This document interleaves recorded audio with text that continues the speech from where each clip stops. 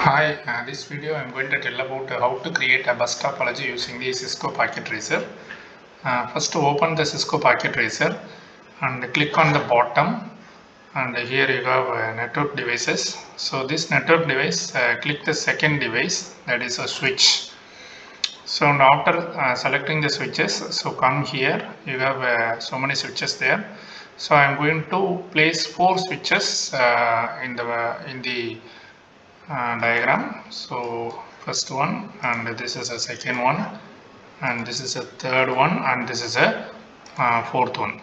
So now there are 4 switches. The switch numbers are switch 0, switch 1, switch 2 and switch 3. So now I am going to place the PCs. So PCs will be here, N devices. So click the N device. So I am going to place 4 PCs here. So I just click it and place it here.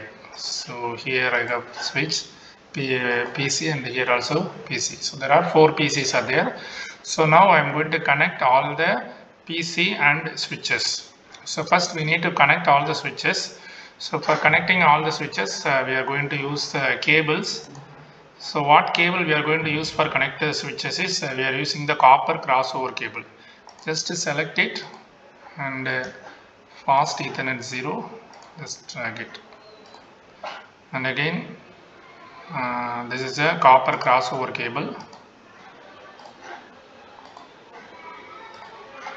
and again copper crossover cable. By using that I am going to connect. So I have connected all the switches. So now I am going to connect all the PC with a switch. So this is a copper straight through cable. For connecting PC and switch we need to use the copper straight through cable. Just click it and drag it, fast Ethernet. You need to select the fast Ethernet. So then again copper straight through cable, fast Ethernet, again copper straight through cable, fast Ethernet. Select the fast Ethernet and click it, drag it, fast Ethernet, and again select it, Ethernet, fast Ethernet. So now I have connected all the PCs with the switches. So now what we are going to do is, now we are going to assign the IP address for the PCs. So how to assign the IP address is, just click the PC and one window will open. So click the desktop and here IP configuration, and we need to provide the IPv4 address. So here I am giving 192.168.0.1 first system IP address. So tab it, so you will have subnet mask automatically assigned. Just escape it, and next one, select the next PC.